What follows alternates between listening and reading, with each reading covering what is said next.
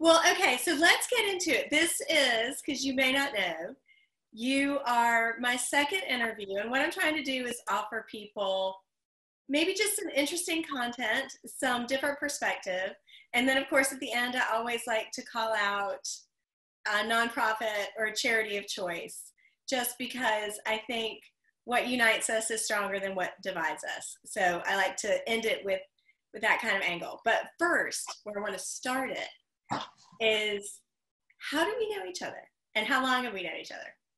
This is not a question. We know each other through mutual friends, long time ago, 25, 26 years, I guess, somewhere in there. Yeah, we've had a long history together. We Leave do. it there. We'll just leave that. Leave it like that. Yeah, I'll just leave that flat right there.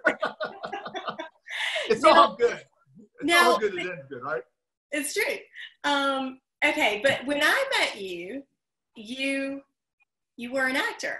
But what I want to talk to you mainly about today is your time as a football player, because you were one of the rare few who not only played in the NFL, but you started and you played for Tampa, you played for the Giants, and then I believe you were going to play for the Bears when you decided not to play football anymore.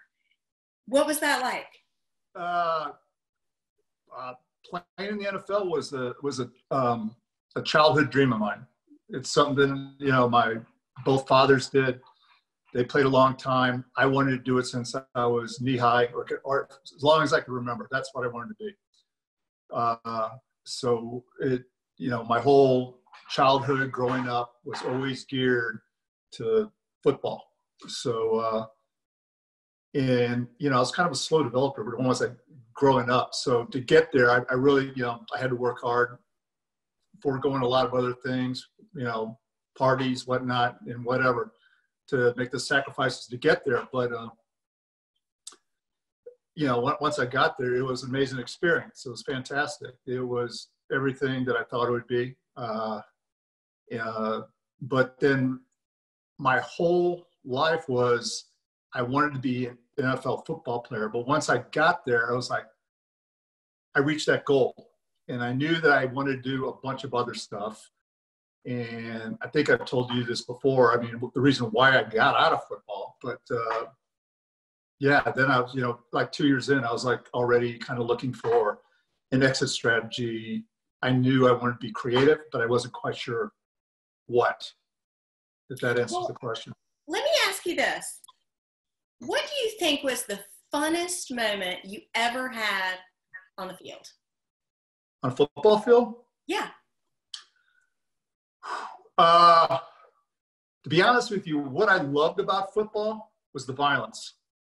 Really? I loved the violence. I loved hitting people. Really? Yeah. That's what got me excited.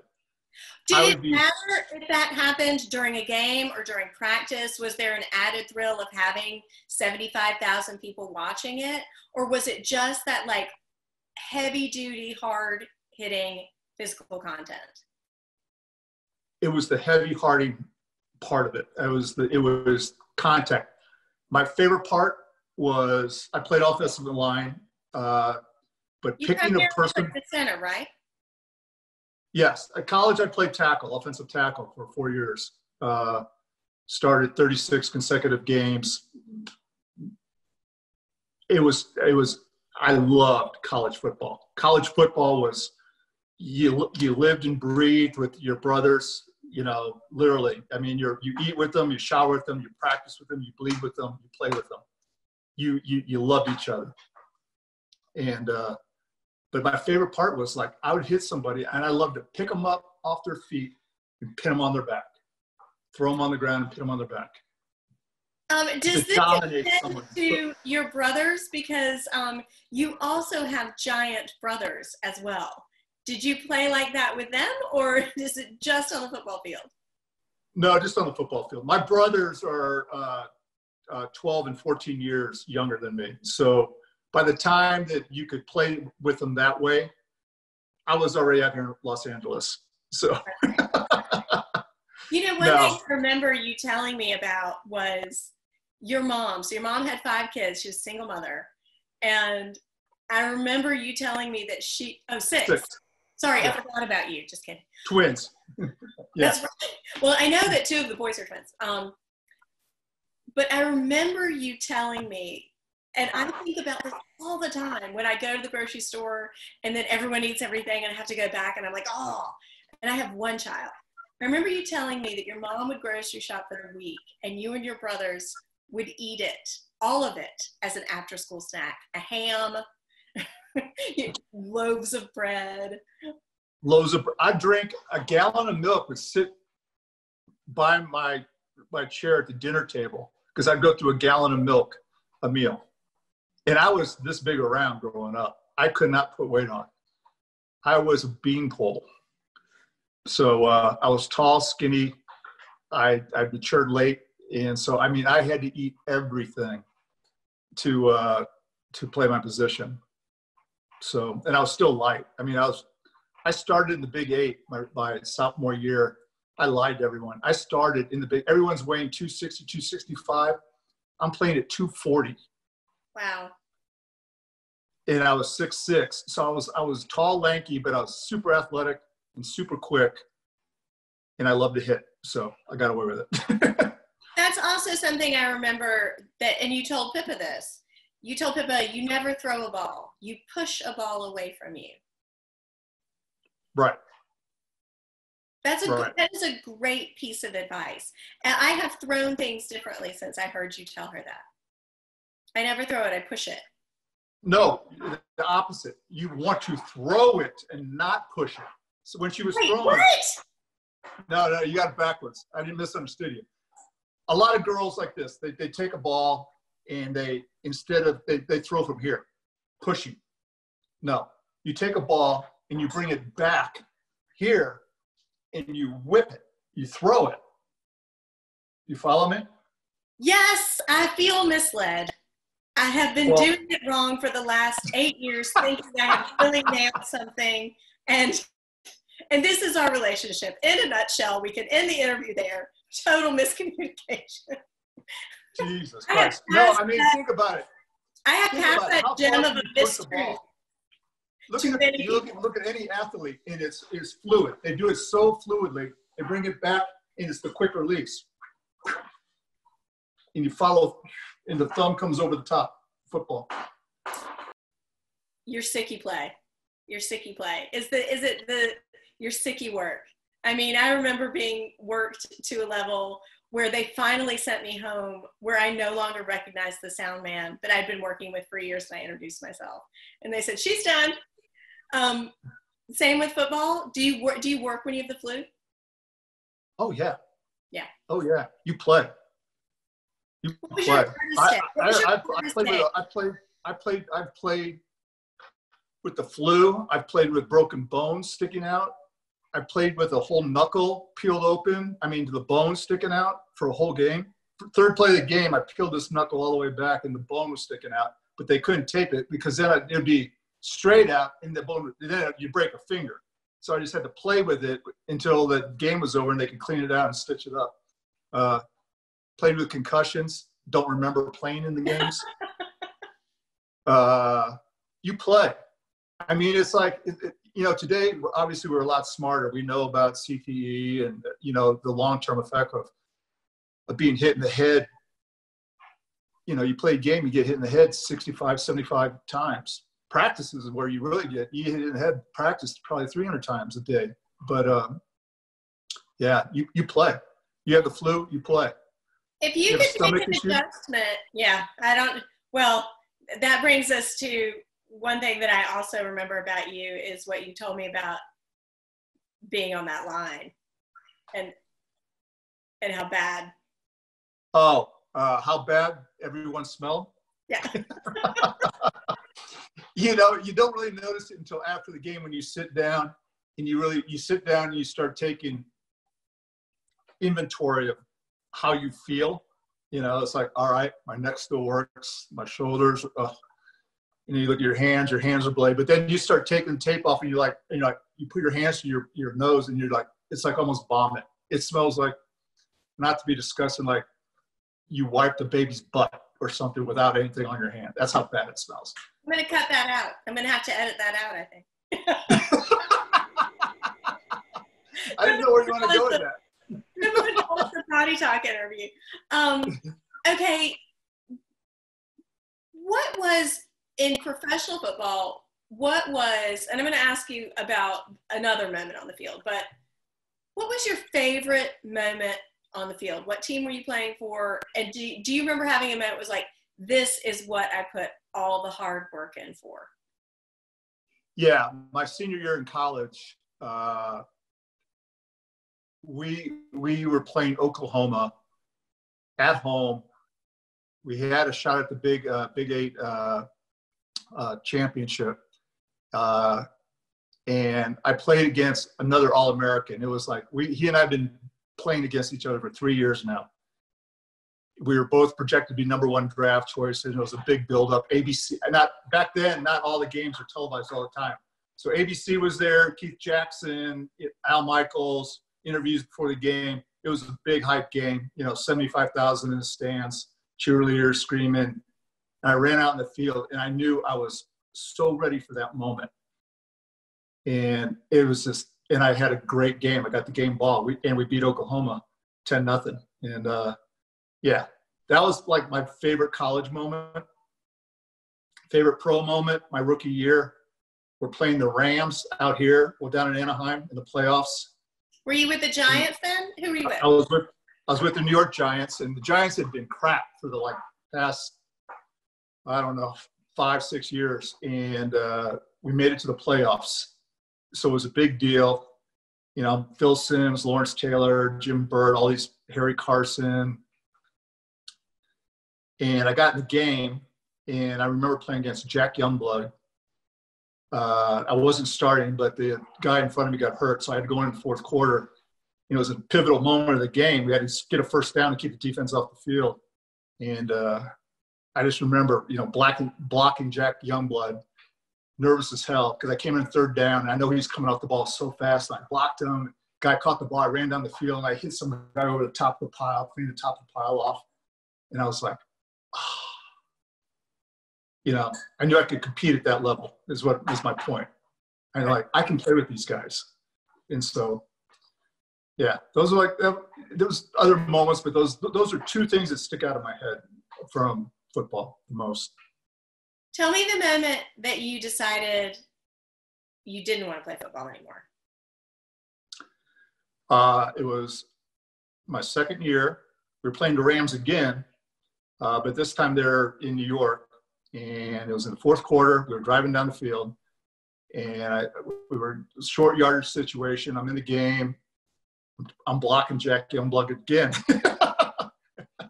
I think it was Youngblood. I can't remember, but it was the same position. So, but it was a TV timeout. TV timeouts, people don't know, it's about 1:45 seconds, so they can run the commercials and everything. So you're just kind of standing in the huddle. Most people think, well, what are you talking about? What are you talking about? Well, it's usually not about football. Either you're catching your breath, some guys are looking around or whatever. I was looking around, and I'm seeing a fight in the upper deck, fight over there in the stands, fight over here. And I'm thinking, man, this is crazy. This is I know if I kill this guy, the fans are going to scream louder. And I go, this is like the Romans throwing the Christians to the lions. And what are we doing this for? We're grown men, 24, 25, 26, not really, but we're grown men maiming each other to move this piece of pigskin up and down these white lines. What does that mean? Why are we doing this? I mean, obviously for money, but what is the meaning of this? And I knew right then, I was like, I'm not a football player anymore. But I had to, I didn't, if I was true to my heart, I probably would have retired after that season and figured out another thing, but I didn't have my escape plan yet. So I ended up playing another couple of years and ended up with the Bears. And then when I walked out, and then when I went to Dick's office, I just said I couldn't do it anymore. And I left training camp before the season started and headed home. It's interesting. Violence kept you in and violence got you out. True. Very true. It was almost to the point where it's like, I don't want to get hit in the head anymore. I really felt like I've been hit in the head. I've been playing with my head, leading with my head since high school, junior high. I felt like I needed to stop hitting my head. Would you encourage a child of yours to play football? I think the game has changed enough now that it's a lot safer. I mean, it's still a violent game, don't get me wrong, but they're definitely doing things or going in the right direction to make the game safer. Would I encourage him? No, absolutely not. I would point him in another direction. I'd give him my guitars. Go play this. Go play that. But if he wanted to do it, I would support him 100%. And I would teach him everything I know to make him the best he could be and protect himself. I have a nephew, a brother who's just went and made this decision. He's like a 5-star quarterback. All-state his junior year, but he's a 5-star recruit in football. He's a 4-star recruit in basketball. He decided not to play his senior season of football and took a scholarship to Illinois to play basketball. There you go. If someone is watching this interview and they're watching it thinking, my dream is to go to the NFL, what would you say is the best way to get that accomplished? Well, I mean, I think first of all, you need the genetics to play in the NFL. It's just not, you can't take a 5'9" kid who wants to play offensive line. Conrad, I feel like this is us again. Don't tell me I can't do this if this is my dream. Okay, well then I'm just being realistic with you. I've had this conversation with so many of my friends' kids and stuff. I'm like, you have to be realistic. You have to be realistic about the situation. If you can't run, if you're a receiver and you can't run a 4.5 40, it isn't going to happen. You're just not fast enough. You work on a 4.5 40? What can you work on to make it a better possibility? You hit the weight room 3 hours a day. You run every day. You do drills every day. You practice every day. So if you get the opportunity, you will succeed, hopefully. But there comes a certain point, I mean, like from high school to college to the NFL, your chances of making the NFL is like 1 in 1.5 million. Wow. Yeah. There's only been like 26,000 people ever to play in the NFL. What? In the history. Yeah. That's crazy. Yeah. All right, then let me set a more realistic goal. It's me. You want to play for the Cowboys? I may not play for the Cowboys at this point. I'm not going to shut myself off from the Senior Olympics, but I might not play for the Cowboys. I want to take off 5 pounds during this special time at home. What is the best way for me to do that? And similar question, I have 5 minutes to devote to exercise. That's all I got. It's all I got in me. It's all my family will let me have to myself. What do I do? Go in the kitchen, tell Alex to throw everything of sugar and bread out into the trash. Now you're just being mean. Now you're just being That'd be the easiest. Okay, this has been great talking to you, Connor.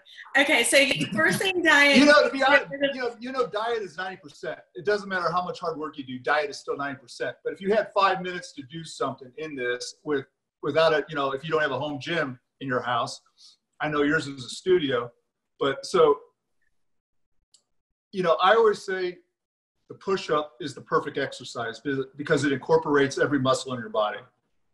It engages your arms, your shoulders, your back, your chest, your core, your legs, everything. I've used, you know, I call it a prison workout, where I do push-ups. I try to do 50 push-ups and then do 50 squats, 50 push-ups, 50 squats, you know, until I can't do it anymore. I've done that, you know, when on location where there's no gyms or any place or not enough time to go to a gym. You know, I end up with, you know, with the parts I get where I'm the muscle, you know, the lunkhead with the gun in the back. So I get the same part. All right, Callie. Yeah, so, you know, I've always said to maintain a level of physicality. But seriously, though, those two things alone will keep you in a decent shape. I mean, if you do push-ups to exhaustion, you're working something. And if you do squats to exhaustion, I mean, that's getting your quads, your butt, your calves, your core. And you're doing, you know, and if you, I don't like to take breaks, because then you build your cardiovascular up as well. And so I just go until I can't. And so if you could do it for 5 minutes nonstop, your metabolism will be cranking for the next 3 hours. Which means more sugar. You're burning fat. No extra dessert. Your proudest moment in your adult life, did that come on the field or did it come from acting? It came from acting. Because I think in my heart of hearts, I knew I always wanted, the only time I'm happy, put it this way, the only time I'm happy now, or the only thing gives me, is I have to be creative. Whether it's painting, drawing, writing music, screenplays, or acting. I have to be doing something creative to fill my need. So I would say my proudest moment would be the making of my film that I wrote, Watercolor Postcards, which took 12 years to make. I mean, you know how hard it is to get a film made. You get, you know, someone that's attached, they fall out, money falls out. It happened 3 different times until it finally got it right. And then 12 years, and it came out the way I wanted. It's been seen all over the world.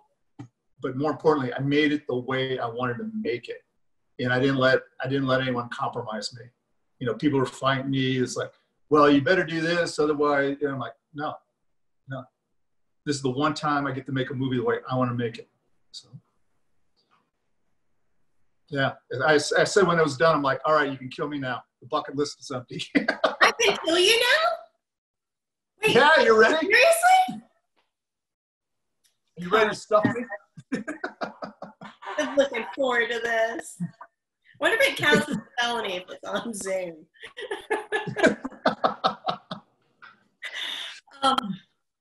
Well, I always like to, well, first of all, Conrad, I said this before, I'll say it again.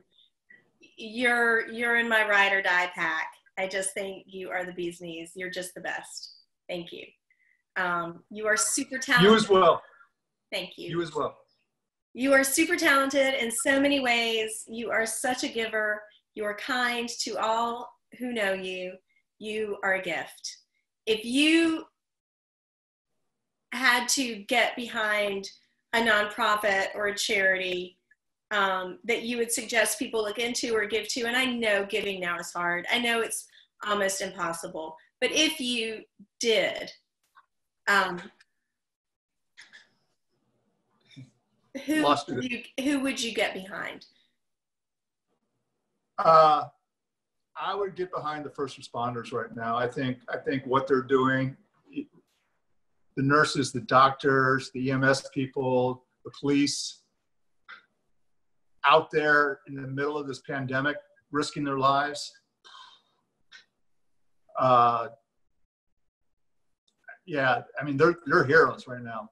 They're heroes. And they're not only fighting the pandemic, I don't mean to get political, but they're fighting the government without the right, you know, supplies. They don't even have the stuff they need to do their job. So, I mean, if anyone could give anything, I would say go there. Let's get more masks, more tests, things that the doctors, nurses. Because you've seen it firsthand recently. You saw what it looked like. Yeah, I was waiting for Kat to get out of the hospital, and I was there early, and I saw 4 ambulances come in within 35 minutes, and I talked to a police officer standing by my car. I said, "Are those all COVID patients?" And he said, "Yeah, 100%." He said, and I mean, it was scary. It was scary. I mean, they looked like The Walking Dead, strapped to a gurney, spasming, caught. I mean, you could tell they could hardly breathe, and that's why I think they were spasming. They were like struggling for breath. I mean, it was. And Kat is also a first responder. She Kat's is. girlfriend is a first responder. She's a police officer. Yeah, yeah. Fortunately, she hasn't been on duty for the last couple of weeks because she needed a thing for her wrist so she can shoot again. Hopefully she won't have to, but she has to qualify again. So anyways, yeah. But she's gonna be back out there next week. Well, I'm with you, man. That is sturdy work. That is sturdy. Yeah, it is.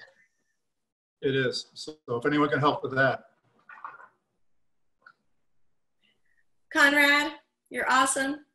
I hope I see you soon. I hope until I see you again, you stay well, stay creative, stay happy, stay you. And I thank you for sharing your stories and your time. Oh, no, thank you for having me, and you as well. Stay safe.